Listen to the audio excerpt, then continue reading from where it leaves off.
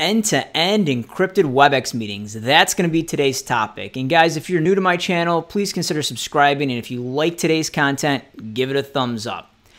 So in today's episode, what we're going to talk about is how to enable end-to-end encryption via Webex. And before we get into that, I am going to show you guys how to do it on the back end, what you need to click to get that to work, and how to set it up for the end user. Let's quickly talk about the default behavior of Webex, because there is encryption. There is AES 256 encryption throughout Webex when you're just typically doing it normally. What we do is, or what Cisco does, is they encrypt from the end user's PC all the way through the internet back to the Webex data centers. And the only time that it's really decrypted is if we need to do something to that information that's coming back. So one person might have joined on voice over IP audio, another person might have joined over PSTN audio to the same meeting, and we need to kind of mux those technologies together and do some transcoding. So when those streams get back to that server, that's where we'll have to decrypt, and we'll have to do that. Another couple use cases is if you need to record the meeting. I click that record button, I need to bring in a recorder to that meeting, and that meeting needs to be recorded and needs to be decrypted for that as well. And then same thing goes for video devices. I might have a Polycom or a Cisco telepresence device. If I want to bring those into the meeting, we need to decrypt that content, mux it all together, and then send it out. But as soon as we send out that information, it is, again, 100% AES 256 encrypted, and you have full encryption all the way through the internet directly to the end user's PC. So if you still want to enable end-to-end encryption, and you can, and you could do it per meeting, and it's really simple and it's really easy to do, and I'll show you guys what that looks like.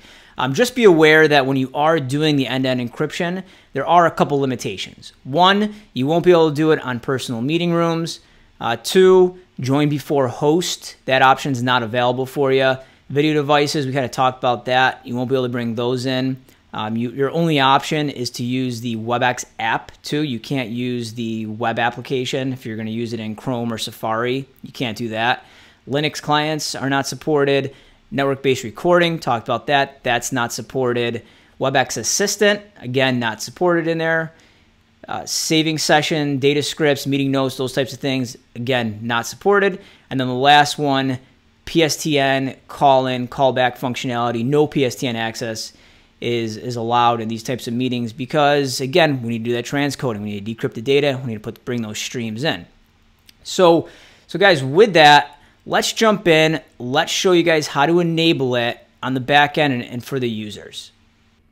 So to start, just log into your Webex admin page here. I'm in Control Hub. And we're going to go over to Services, Meeting Sites, select our site, and go to Configure Site.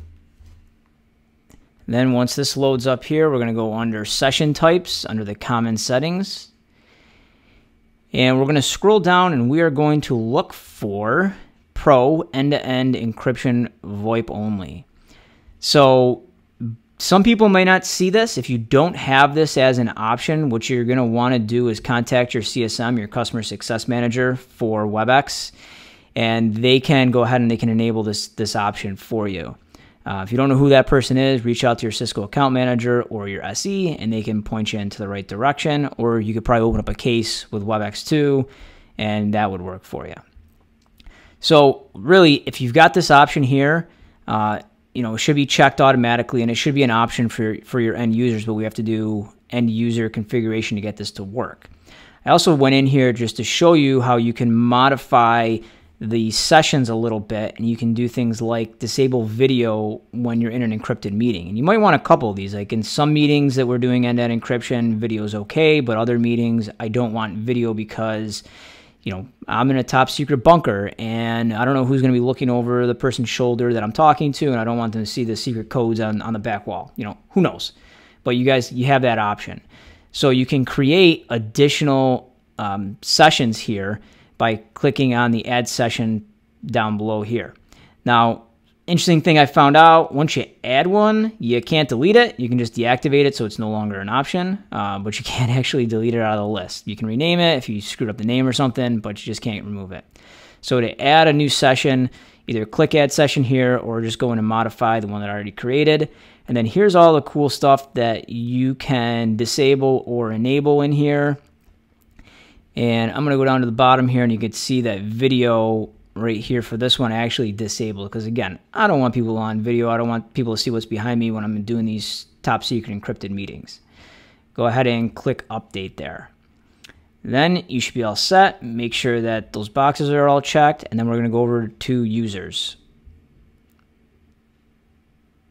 And once you're under users, you're going to go ahead and you're going to select the user that you want to enable this for. There are bulk ways of doing this if you want to enable this for multiple users. I'll post a link in the description going over the bulk import process.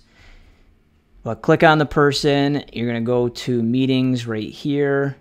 You're going to click on the site. And once that loads, now you have all these meeting center options here. By default, these won't be checked, so you're going to have to go in and you're going to have to enable them. So for me, and I'll enable both just so you can see how they appear in the drop-down, but we'll go ahead and we'll enable these two options there. That's what we just created, those session types, and we'll click Save. So once you have that set for your users, now it's your users' turn. They can go in and they can create their end-to-end encrypted meetings. They can do it with the Outlook plugin if they wanted to. They could also do it through the web page if that's how they're scheduling meetings. I'll do it through Outlook because I think that's how most people end up scheduling these things. But we can just pick a random day here. So Tuesday the 29th at 1 o'clock in the morning. We'll double click. We can set a subject here like we normally would. And a location, Webex. And then all we need to do is go to the top here and add Webex meeting. Again, shouldn't be anything crazy. If you guys are scheduling Webex meetings, you should know how to do this. We do need to go in and we do need to change the settings here. And this is where we want to select our end-to-end encryption. So I need to go to Show Advanced Settings. And then under that, I want to go to Meeting Type. In meeting type, this is where I want to select my encryption. So I've got my Pro End-to-End Encryption meeting right there, and then that other one that we called Test, you probably should put in there End-to-End Encrypted so the person knows. But I can select that, and it's going to automatically default to VoIP only because we talked about it before, the limitations in here. You can only do VoIP audio. And then you click OK.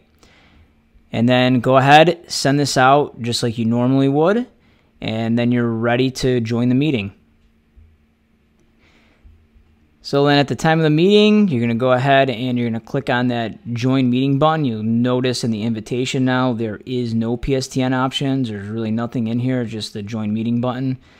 And go ahead and click that, and it will cross-launch the Webex app. You could start. You could see that there's no video option because, again, we disabled that in ours. And now I'm in the meeting with my headset, showing that I'm on a voice over IP, and that's it.